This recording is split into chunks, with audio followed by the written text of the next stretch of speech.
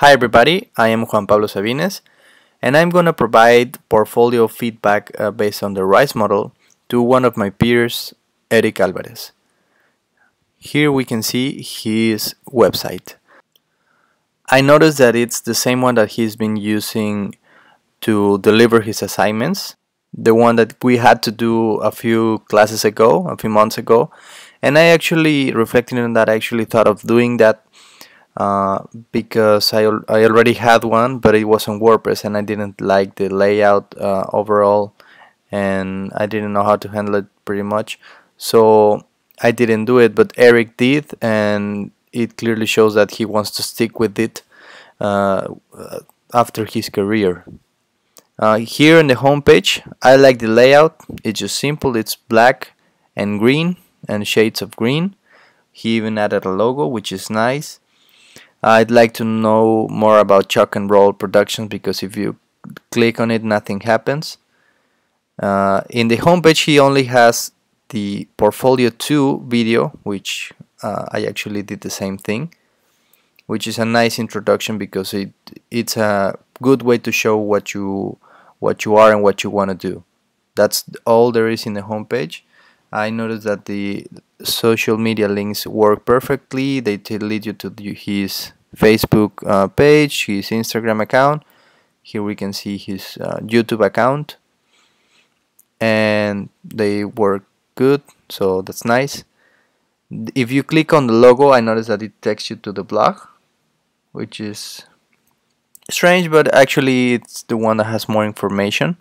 We can see the overall layout it's good. It sticks with the same colors, shades of gray, of green, and black. And I like how you can see the About Me page right next to the blog post.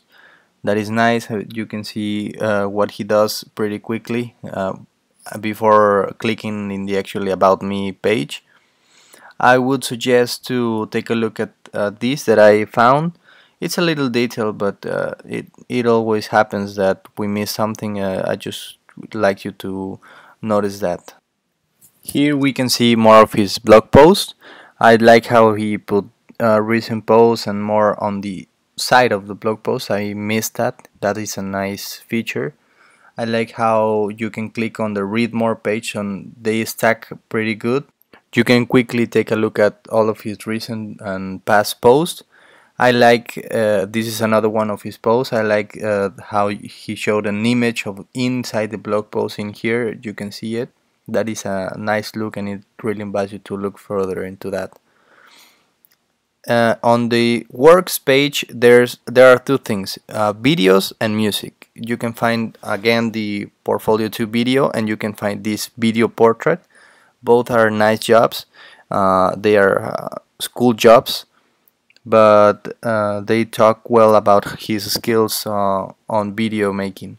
And then at the bottom there's this music, and I would like to ask, would like to know more about it.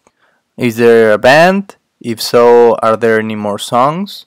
Are you on it? Are you not anymore on it? Where can we find more songs? That is your actual job, and I know that you want to take a different path, but it's actually pretty good if you showed us what you have done in the past, even though that's not the career you want to follow. And then we have his story. I noticed that he used a third person. Maybe someone else wrote it, or he did. If someone else wrote it, maybe he can put the name of the person that actually did, or talk in first person. Any of the two would be a better outcome. But the story is nice, it's entertaining, it's attractive. And in the end, just the contact me page. It's not too fancy, it doesn't need to be. And that's overall my feedback for Eric. Thank you.